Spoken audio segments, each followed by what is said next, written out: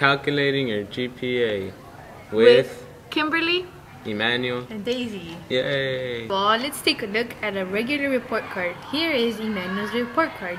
He has an A for PE, B for AVID, C for English, B for math, C for science, and B for history. What does each letter convert into points?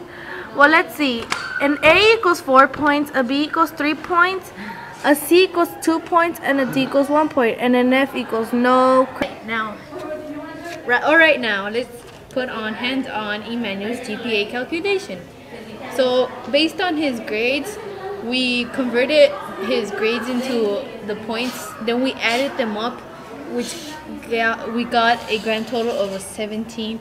So then we divided 17 divided by 6, the total number of classes, and we worked out the problem, and we got 2.8 as his GPA.